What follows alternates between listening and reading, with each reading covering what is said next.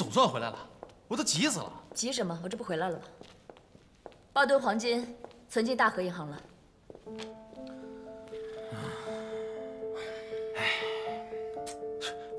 怎么了这是啊？那黄金不是还在咱们这儿呢吗？而且我觉得反而离咱们更近了。咱们从火车上都能扒黄金，再给它整出来不就完了吗？说的简单，你想个办法把这8吨黄金从大和银行里面整出来。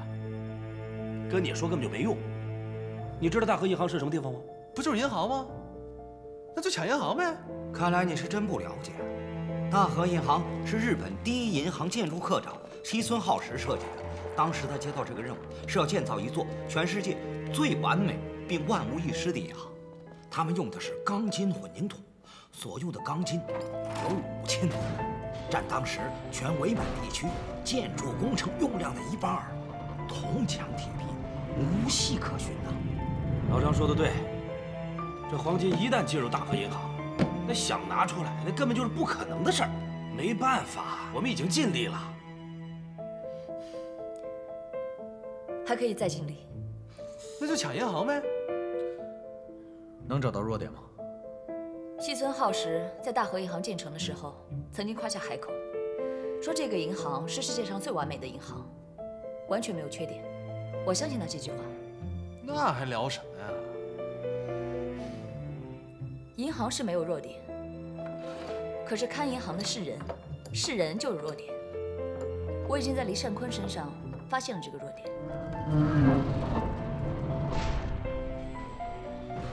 什么弱点？男人的弱点。什么意思啊？你就别问那么多了。从黎善坤身上找弱点，这固然是个好办法，但时间太长，太慢。你们还记得吗？当时日本人修建大和银行的时候，曾经召集过一批中国工人。是有这么回事儿。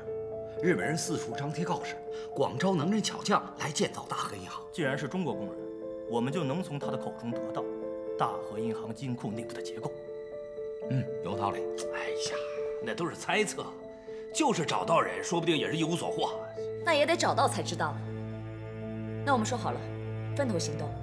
我找黎善坤，你们去找金库工人。请进。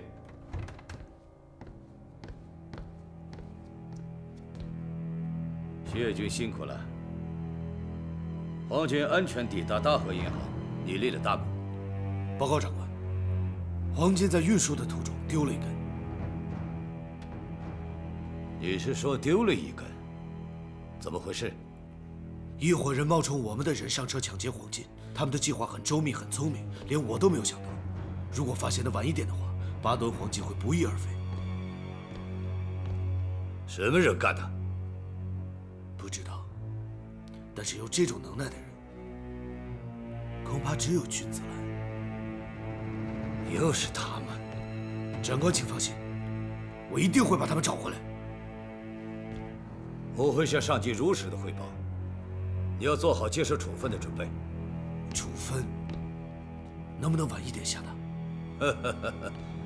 你怕了？没关系，丢了这么点的黄金，不会影响到你现在的位置。我不是害怕，而是我想立功。丢了黄金，难道这还成了你的功劳了吗？没错。中国有句古话说得好：“夫兮祸所倚，祸兮福所伏。”我现在正在学习他们最擅长的，把好事变成坏事，把坏事变成好事。你想怎么变？丢了的黄金可以变成诱饵。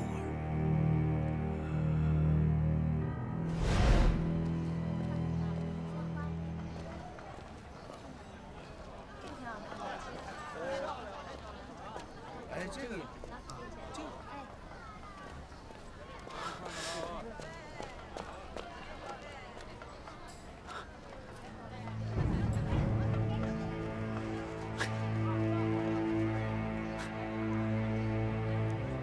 起码咱这次不算毫无收获吧？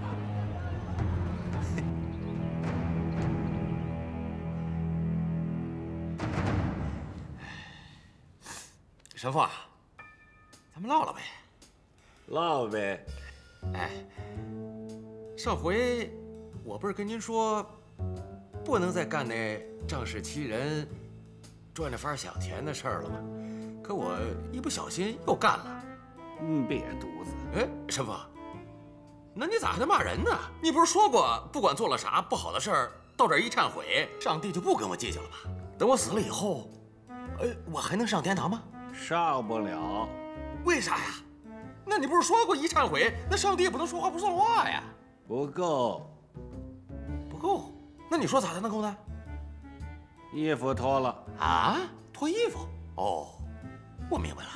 哦，是不是让我洗心革面，重新做人是吧？哦，好，那我脱。只要我是能上天堂，甭说脱衣服了啊，扒皮不行，扒皮太疼。脱衣服。哎，神父，我衣服脱了啊。再脱啊？不行啊，神父，再脱会着凉的。脱。哦，我明白了，忏悔不能光凭嘴说，还得举行个仪式啥的。好，我脱。那，我脱的差不多了，神父下面干点啥呀？拿大鼎。啊，洋鬼才懂拿大鼎，不就忏悔吗？不就仪式吗？好，拿，这咋拿呀？还得顶着。神父，拿一半行吗？我也就拿一半了。那跟我念。哦，念。杀一人如杀我父，淫一人如淫我母。杀一人如杀我父，淫一人如淫我母。不义之财，取之剁手。剁手。接着念。神也度，仙也烦，一同下山把拳传。不用兵，只用拳。要废鬼子不为难，挑铁道，拔电杆。海中去翻火轮船，洋鬼子全杀尽。大清一统定江山。大清一统定江山，这都什么乱七八糟的？这都。站住！你个老疯子，原来是你！哎呀妈呀，你怎么能穿上我的衣服呢？害得我这顿好找。老疯子，我看你是活腻歪了吧你啊！您大人大量，就饶了他这一次吧啊！最近这段时间呢，给上帝打的都是欠条，那吃了上顿没下顿，我估摸着他是给饿迷糊了。那我就得收拾他一顿。这没准啊，还就弄好了呢。别，犯罪克星桑。哎呀，好些天可没见着你了。我最近出去跑了趟小买卖。九哥，您看您客气的，只要我一出门就帮我照顾我爹。怎么着又要带我爹出去吃饭？别，我知道您忙啊，走。我不跟你这扯，我这是帮你啊。就你爹这浆糊脑袋啊，没准我还能给他治好了。哎，别！得，您说我现在什么价？少说一回啊。2块大洋。哎，行，这价也公平。但现在我没有，咱赊账去吧。走！哎，别，九哥，我可跟你说，我现在可不一样了啊。我找到财路了。哦，您只要再给我10天，新账旧账一起算，行吗？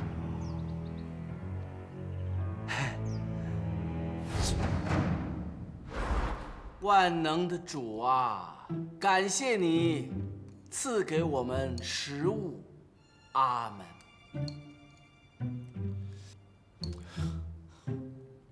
主啊，您赐我们这食物，是不是有点不够意思啊？不是，干嘛呀？您坐。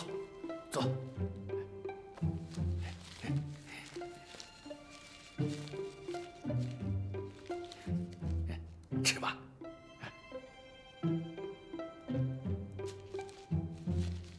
你藏呢？上回吃地瓜，我给你留的。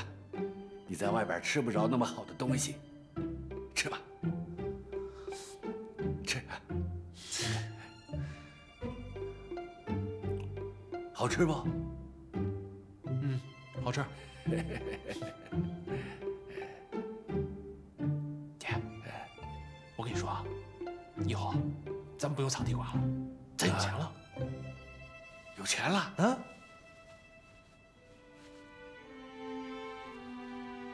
你看这啥玩意儿？哎，不好吃，硌牙。这不能吃啊！但是有了这玩意儿，这吃的你想要多少有多少。哎，这玩意儿这么好啊？那可不是，还不止1根呢。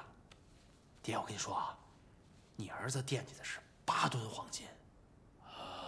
你再忍忍啊，咱们的好日子就快来了。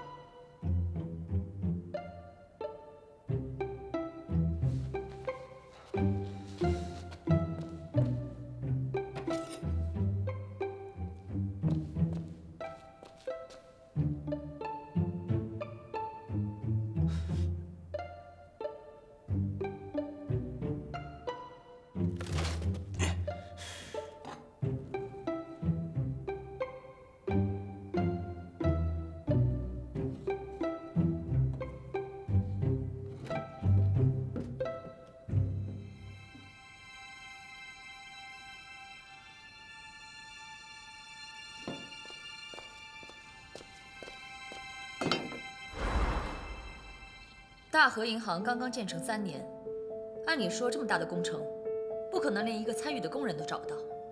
那会不会让日本人都给灭口了呢？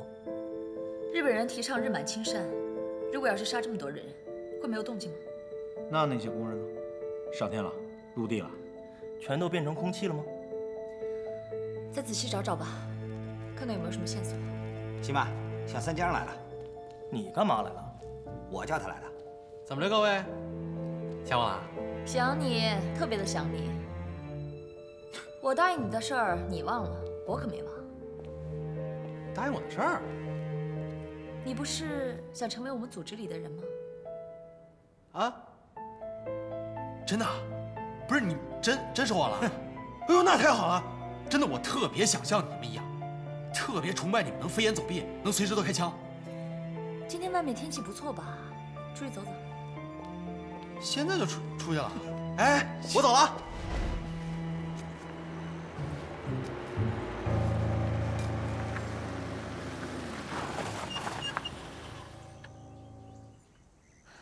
差不多了，就在这儿吧。把你身上值钱的东西给我。干嘛？我先帮你保管一下。快点儿。哦。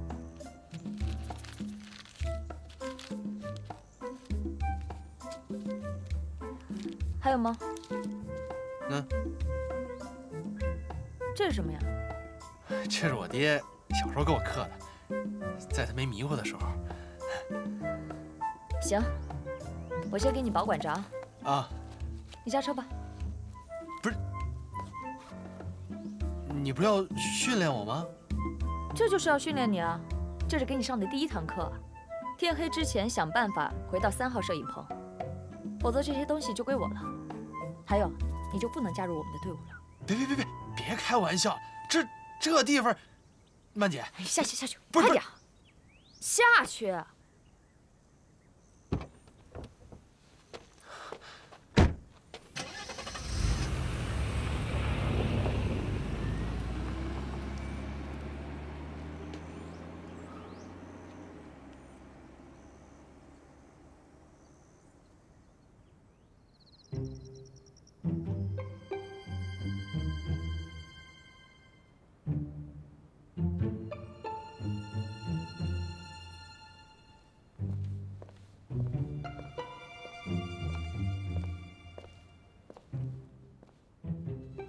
还没回来？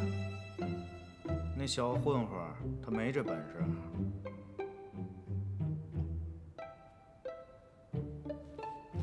估计是今天我把它放的地方太远了。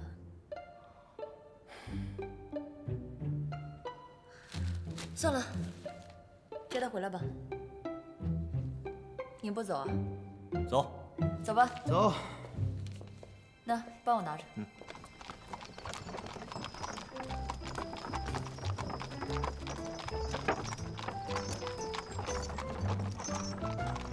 行，徐大哥，这就行了。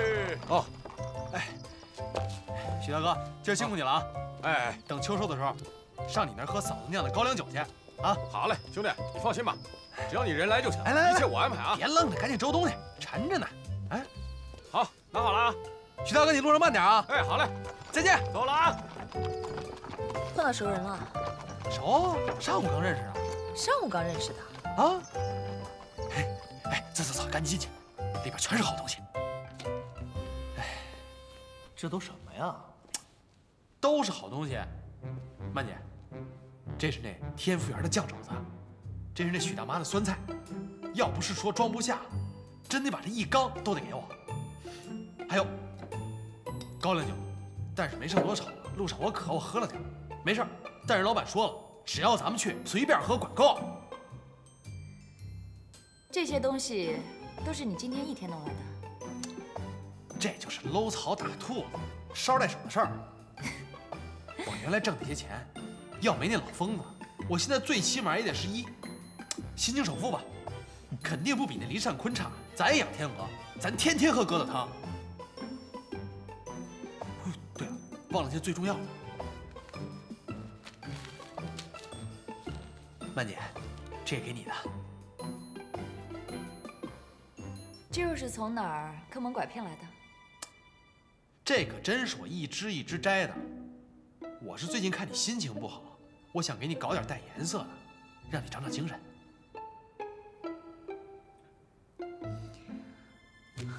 谢谢了。客气什么呀？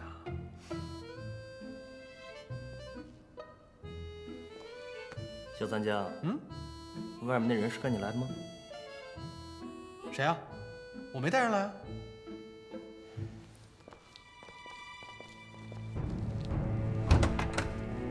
别动！这样，放手！别动！放！你鬼鬼祟祟干嘛呢？是你要找盖过大和银行的人吗？你参加过修建？我先问一句，你干嘛非要找盖过大和银行的人啊？放手！是这样的，我呢以前有个叔叔，他参加过大和银行的修建，可是楼盖完了呢，人没了。所以我现在想找参加过修建大和银行的老工人，我想问一问。哦，那我就知道了。你是？不是我，但是我知道有个人干过这活。他在哪儿？这个嘛，我不好说。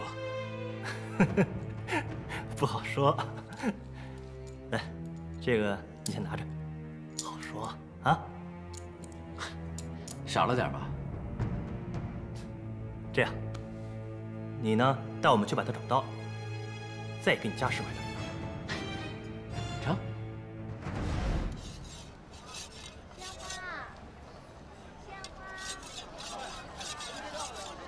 就是他。啊？就那个？啊？不是，这盖完大和银行怎么改行了？那小子是他儿子，他都不知道。你说昨儿那小子是他儿子？对啊。哇，真可以啊！连自己老子都能拿来卖钱啊！哎，既然是他儿子，过去跟他说，让他告诉咱们不就完了吗？没用。为什么？那小子是个败家子儿，抽大烟，他爹都不认他了。得，我去。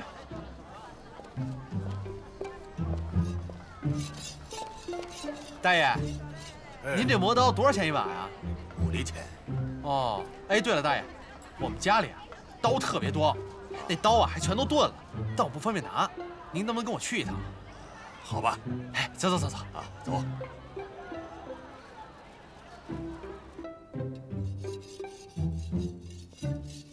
那师傅，还有这个。弄啥呀？哎，爹，这儿没你事儿啊，你就吃那猪蹄吧。你咬一口。哎，我不吃，我路上吃过了。哎，你赶紧回去吃吧啊。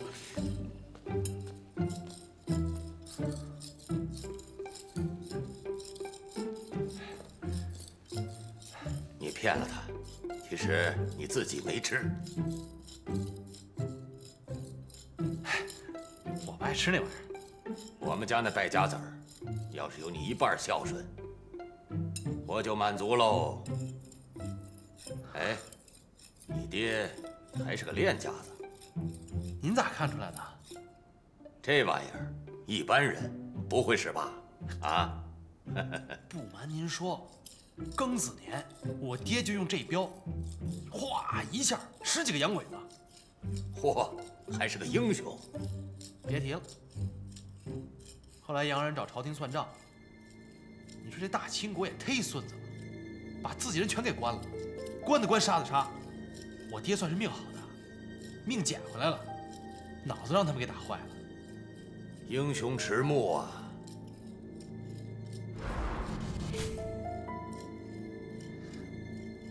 师傅啊，您工地上干过吧？咋说？您这手跟我大伯一样，这骨节儿比正常人都粗。这一看就是拿什么瓦刀磨出来的。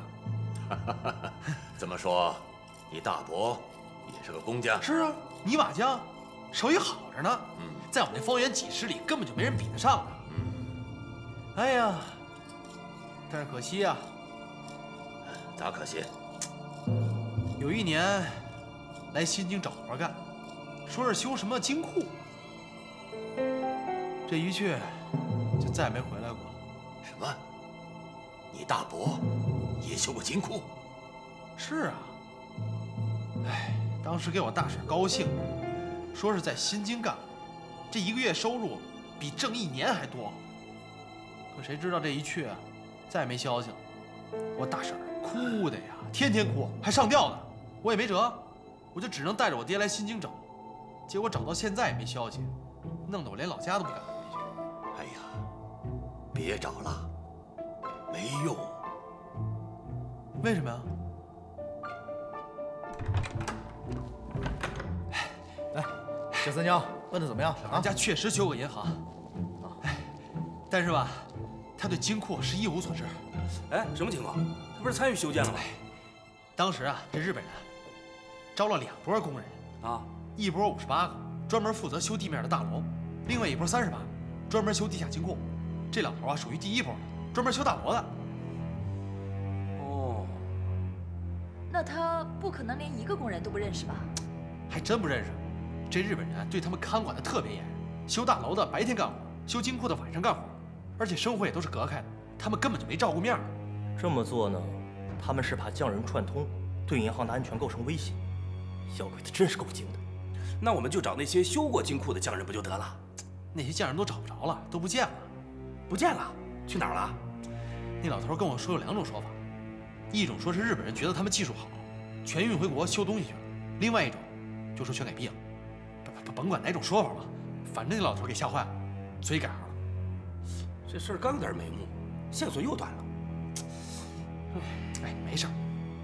其实我觉得还没完呢，因为这老头无意间说了句话，他说他们都是按照图纸来修的大和银行。既然有图纸在，只要咱们能够找到这个图纸，这整个大和银行上上下下里里外外，咱不就都门清了吗？他说这个图纸就是西村浩实设计的图纸啊。那这图纸要是有，在哪儿藏着呢？这么重要的东西，你说他们会放哪呢？当然是最保险的地方了。所以说，整个新京城最保险、最固若金汤的地方只有一处——大和银行。爹，你看你这书房老是这么一成不变的，多没意思呀！我给你重新规划一下，换换摆设，也可以换换心情的。你不要什么东西都严丝合缝的放回去，你这样每天生活的跟一个机器似的，什么都机械的转，多无聊啊！什么呀？干我们这行的，最重要的就是仔细。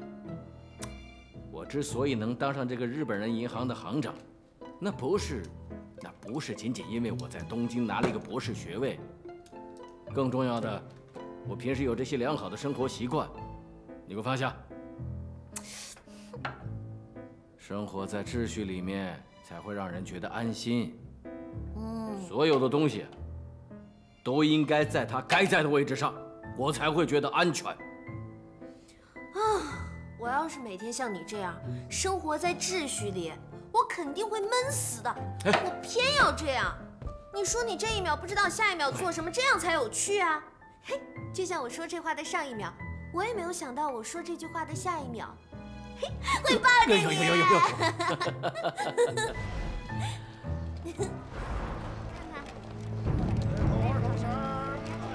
辛苦了，太君，您慢走。叫花子来见我。好。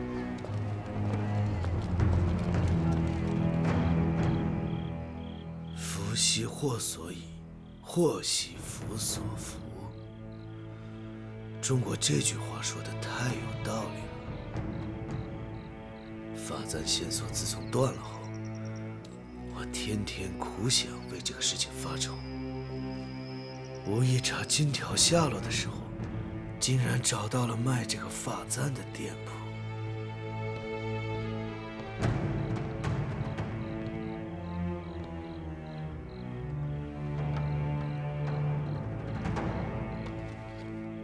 花子，你什么时候进来的？刚才，看你在思考，就没打招呼。花子，你知道吗？我很喜欢你的果断，更喜欢你的服从。正好我有新任务要给你。这个发簪是那天黎善坤宴会上，我在他家窗下发现的。今天我去查黄金的下落，无意中看到了这个。听老板说，他们一共卖了8只，买走的都是满映的女演员。我们要去查满映吗？满映是宣传日满亲善最有力的武器，我们怎么可能搬起石头砸自己的脚呢？我们要放长线钓大鱼。发簪的这个主人只不过是条小鱼，把它钓上来，线就断了。我刚才说错了，不是我们要去满映，而是我要去满映。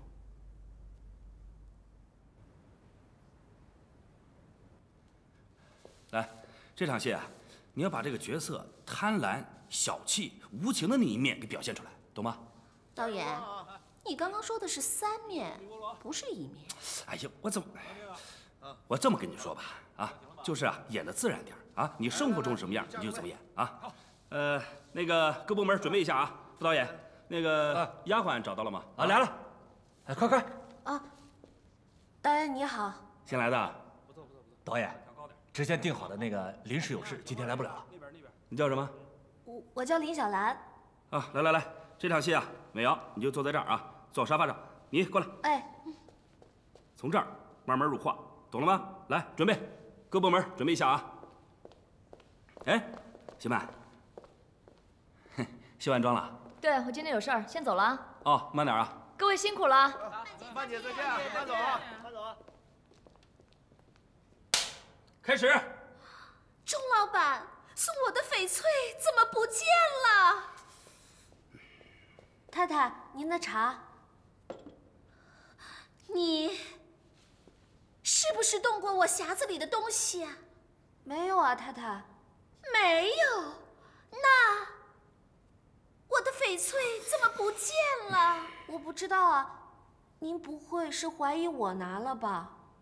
家里除了你，就没有别人了。我没拿呀，太太，你不能这么冤枉我。你放肆！竟然敢说我冤枉你！咔！美瑶，情绪完全没有到位，生气懂吗？啊，再来一次。各部门准备一下啊！好，现在就来回，再来一条。美瑶姐。你就别用手指头戳我了，直接扇我一巴掌吧。哎，好，往这边。你不怕疼吗？不怕。来，准备，开始。我没拿呀，太太，你不能这么冤枉我。啊！你放肆！好，过。富贵春梦3场1镜1次。开始。太太，我真的没有拿呀！你别冤枉我，我真的没有拿。你可以打我，可我真的没有拿，太太。好，过，休息。来，起来。谢谢导演。李亚兰第一次演戏，非常不错，继续努力。谢谢导演。来，请复位，请复位。对，这别碰啊，烫啊！来，小心线啊。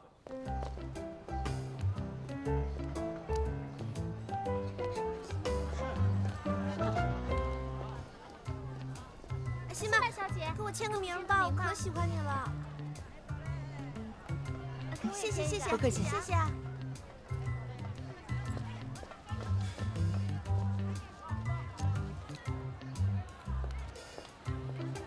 你是在扮演壁虎吗？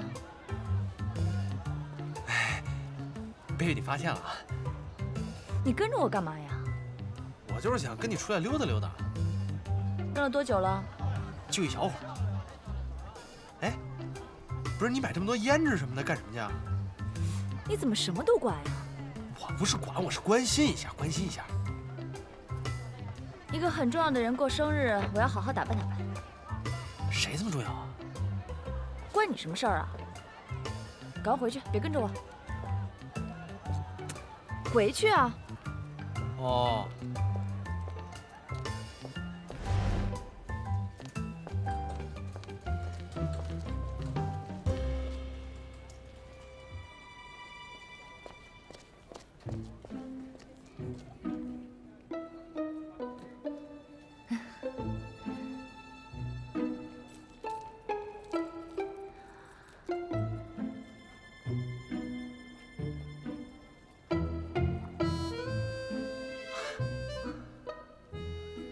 这个真是适合你，简直就是为您定做的。多少钱啊？500。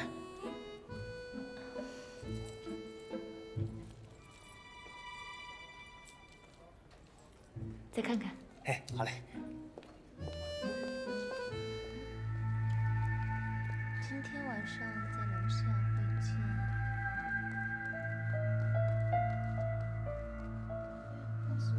走吧，去那边吃去。啊，对，别弄脏了。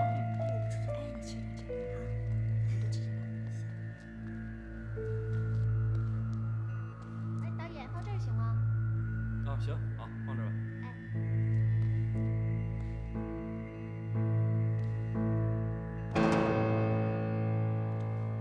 李小兰，导演，你干嘛呢？第一次拍电影嘛，觉得很新鲜，想四处走走看看。嗨，刚开始来都新鲜，可时间长了你就觉得烦了。这里这么好玩，怎么会烦呢？我喜欢你这股劲儿啊，有我年轻时候的热情。可是导演，你现在也并不老啊。真会聊天啊！不管你说的是真话还是假话，我当真话听了啊。哎，对了，这可是辛曼的私人化妆间，以后不能来这儿了啊。我知道了，以后我不会再来了。行，没事没事，来，我领你出去转转。谢谢导演。走走走。哎，曼姐，坐稳了啊，我带你看风景去。走喽！油门和离合都分不清楚，你还想带着辛曼去看风景？我怎么分不清楚啊？这左边油门，右边离合吗？左边是离合，右边是油门。告诉你多少遍了？啊？哦，左边离合，右边油门啊？哎，小三江，你平时那股机灵劲儿都跑哪儿去了？怎么今天笨得像个白痴一样？嘿，我发现，曹社，你是不是你们家捡回来的孩子啊？你才是捡来的呢！哎，别走啊都！哎，先别走，我不是那意思。我的意思是说呀，你看看你弟弟，啊，人家起码愿意平心静气的教我开个车，你看看你，就知道拿话数落我。哎，你俩到底是不是一个妈生的呀？我姓曹，他姓王，你说呢？我们俩是表兄弟。哦，他妈就是我姨妈，他爸呢就是我姨父，我们俩跟亲生的一样。唠完家常了吗？唠完了，你要干嘛？车还没学会呢。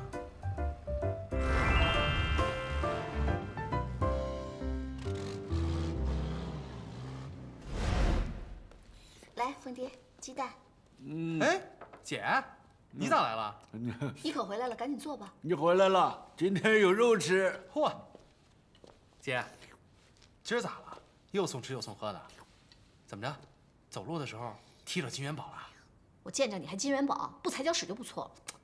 今儿不是狗长尾巴尖的日子吗？我这当姐的呀，怎么也得表示表示呗。嗯，谁过生日啊？我呀，长岁数不长记性了哈。嘿，我还真不记得了。哎呀，你买这么多胭脂什么的干什么去啊？一个很重要的人过生日，我要好好打扮打扮。哎，他怎么知道的呢？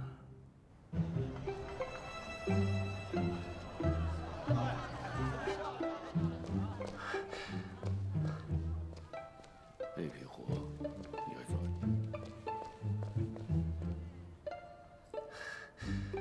盯紧点。哎，看什么呢？看什么呢？买不买？不买滚！嘿，我说你还真是狗眼看人低是吗？爷是来照顾你们生意的，知道吗？就你，照亮照亮，这里边哪件东西你买得起？哼，就你们这些破玩意儿，我还真没什么能看得上的。也就这条项链还有点意思。多少钱？多少钱？这个数，10、100。哟，吓唬谁呢？就这么个破玩意儿，这么高？买不起就说买不起啊！滚滚滚滚滚！别在我眼前站着，跟你说话都费吐了。我买不起，我那是不乐意买。跟你说，就这么标着啊，你就按这个价格这么标着，别改。我看哪个傻子买，傻子才买呢。这。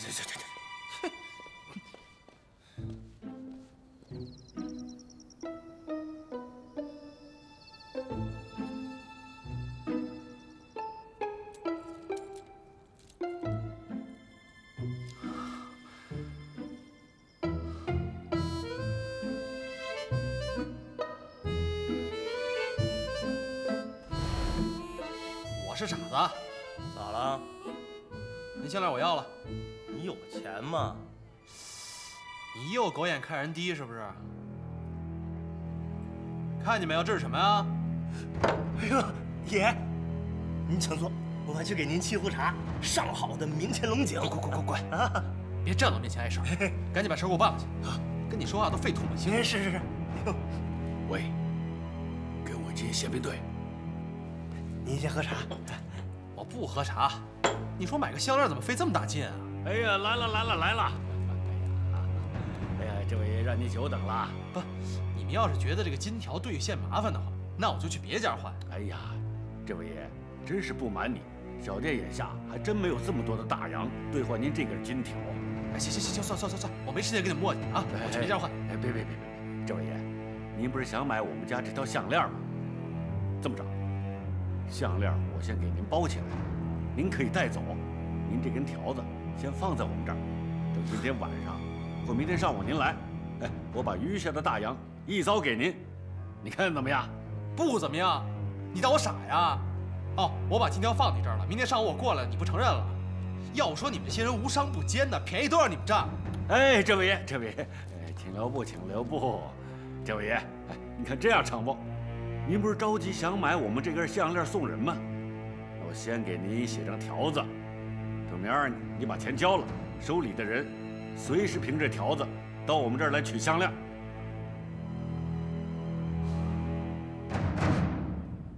也行。这位爷，您收好了，明天上午务必把金条带过来。你放心吧，我可是有名有姓的人物。我是新巴黎夜总会的副总经理，小三江。哦，教堂那片都是我的地儿，有事说话。那明天上午见。好了。